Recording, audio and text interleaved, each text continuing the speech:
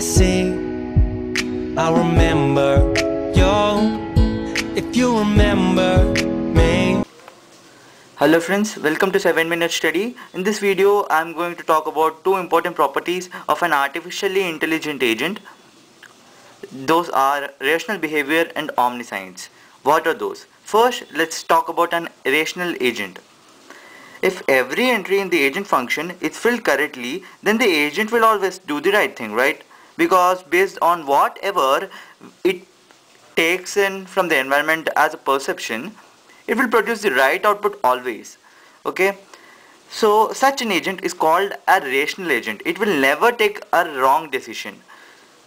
Doing the right thing makes the agent more successful. Some methods which are used to measure the success of rational agent exist in Prolog and other agent programs. We can while directly making the decisions, we can measure the accuracy of this decision. The agent will be sure of its accuracy, like it will, after taking turn towards right, it will say that this is the 90% accurate decision, as if we take left side, it's a more accident prone area. So when an agent is working in the environment, it generates a sequence of actions according to the percept sequence it receives.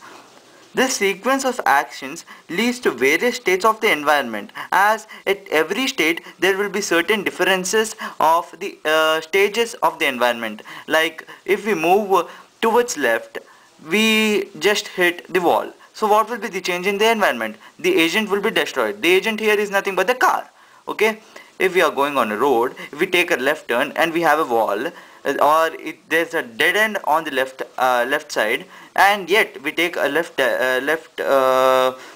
turn, we'll be crashing with the wall. So what will be happening? There will be destruction in the agents or the other resources present in the environment. So that's what is known as the changes in the states of environment. That makes existence of various states of the environment possible. If the sequences of environment state change is desirable, then we can say that the agent has performed well. That is, if the changes produced in the environment are what the person or the what do we say, a researcher expecting some correct output from the machine, then the agent is said to be rational.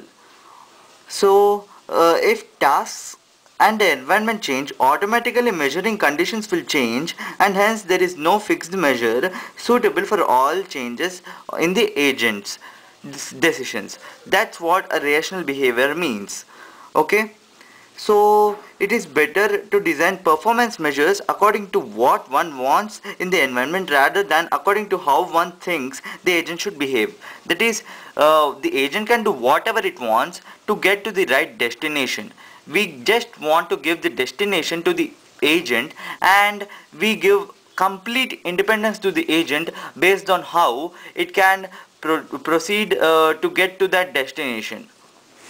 So the rationality depends on four major things basically. Those are the performance measure that defines the criterion of success, the agent's prior knowledge about the environment, the actions that agent can perform, the agent's percept sequences till date, as it affects the experience of the agent about or from its environment. So what's a good agent and a bad agent?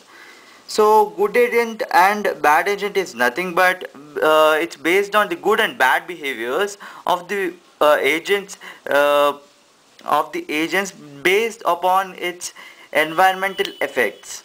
Okay, that is nothing but based on the performance we judge whether an agent is good or bad. If an environment is completely known, then we get agent's good behavior, and if the environment is unknown, it's obvious that we might get a bad behavior of the agent. Good and bad means nothing but rational and irrational behavior. Rational behavior is obtained if we have complete knowledge or a very good knowledge about its environment. If the agent is having a very good knowledge about its environment, then only it can take accurate or very proper decisions, right?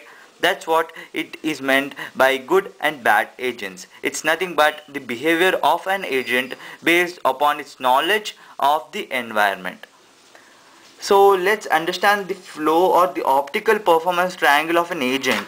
This is shown as below. The agent's performance can be shown or depicted as like this. The flow goes like this.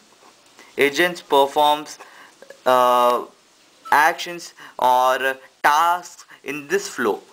The agent first couples with the complete environment based on the total knowledge about the environment. Next, it perceives or it receives a percept sequence which is generated by the optical sequence of actions. Then rational result into desired sequence of states in the environment, and then optical or right decision or right action or behavior can be observed in the environment, and if it is what or the desired change of the person or a machine which is operating with the agent, then that is known as the rational action or the rational behavior.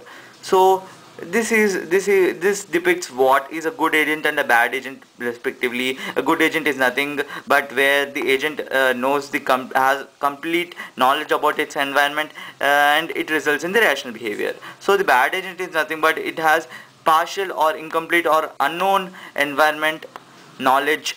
So what happens here, we'll get some irrational behavior, or the decisions will be taken, or the decisions which are taken might be wrong. What's an omniscience? What's omniscience basically? An omniscient agent knows the actual outcome of its actions and can act accordingly, but in reality omniscience is not possible, right? The agent cannot know what it has to do, what it will produce or what change it will make exactly in the environment. Like, rationality is not same as perfection.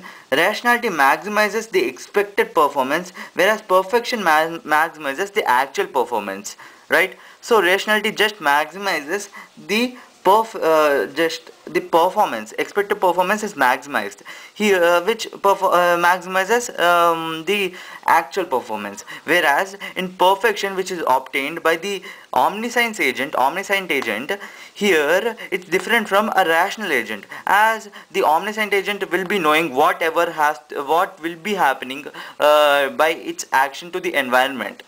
So that's what it will produce the accurate or the very perfect output. It's not always possible. So for increasing performance, agent must do some actions in order to modify future percepts. This is known as information gathering, which is an important part of rationality. Okay, this is how rationality and perfection or the omniscience can be differentiated.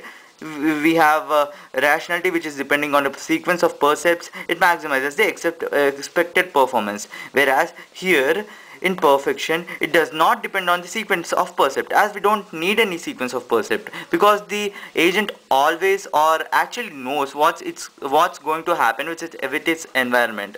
So it improvises or it maximizes the actual performance, whereas here the expected performance might be improved. Here we say that 90% accurate decisions will be taken. Here 100% accurate changes or accurate decisions will be taken.